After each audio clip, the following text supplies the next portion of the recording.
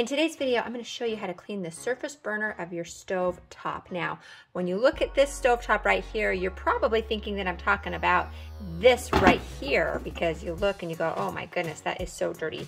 And I am definitely going to clean this. It's definitely time for a clean, but I'm not talking about this. This is the grate. I am talking about this part right under here. Now, often part that can get really black with burnt on food and grease, and it can be really difficult to clean. So I'm going to show you how to take it off and also how to clean it really well. But first, if you're new to Clean Freak and Germaphobe, we love to give cleaning tips and hacks, so make sure to hit subscribe, make sure to hit the notification bell so that you don't miss any future uploads. But for now, let's get this clean.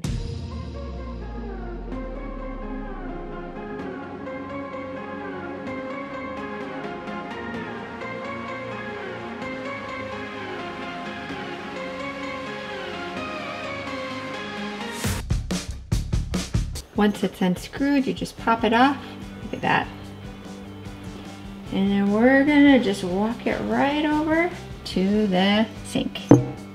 And the one ingredient that you need to clean these is, it is Easy Off. Yes, I know this is normally for inside the oven, but this is an incredibly powerful degreaser. It does an amazing job getting on burnt on food, which is exactly what we are dealing with here. Now, I have tried different products. I've tried less strong products. I've tried all natural products, and to be honest, I mean, this is a tough job.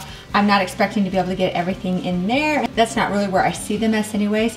What I really want to get is this out here. I have heard people say that the non-fume free version cleans a little bit better. Whether or not that's true or not, I stick with the fume free because the other version, the non-fume free version, is really strong. It's too strong for me. To me, it's worth it to scrub just a little bit more to have less fumes to have to inhale. So what you want to do is just generously spray this on. Don't hold back. This isn't the time to skimp. Get every part of this covered. So after I've sprayed this on generously, then I'm going to let this sit for about 30 minutes. Now that this has had a chance to sit, I'm going to grab myself some steel wool. Definitely wear gloves when you're using Easy Off, and definitely wear gloves when you're using steel wool. It can cut your skin when you're pushing really hard, so just be careful of that.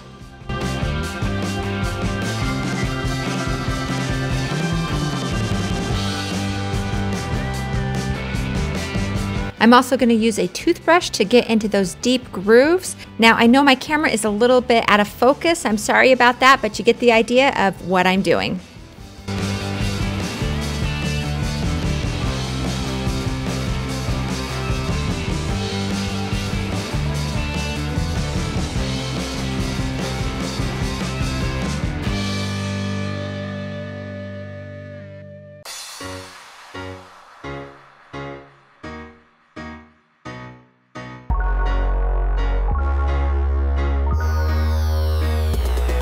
Alright, so this is how they look after being all rinsed off. This one right here, I already showed you, but you can see how much better these look than they did before, and with relatively little scrubbing. You saw what I did with that first one right there. Here is the burner that I use all the time. Do you guys have a favorite burner that you use most of the time? Let me know in the comment section below, but this is the one that I use all the time. So this was clearly the thickest, most baked on burner. It still has some trouble areas there, so I'm actually going to reapply the Easy Off and let it sit and go at this again, because I think I can get this just a little bit cleaner. But as for you, I hope that you enjoyed this video. Hey, if you did, be sure to give this video a thumbs up. Make sure to hit subscribe and hit the notification bell, and share this video with anybody that you think would like it as well. Up next time, I'm going to share my video of the greasiest stovetop I have ever seen. It belonged to an elderly gentleman who had not cleaned it in 13 years, and it turned out amazing. So I'm going to link to that right here. Just click on that button right there. We'll see you over there.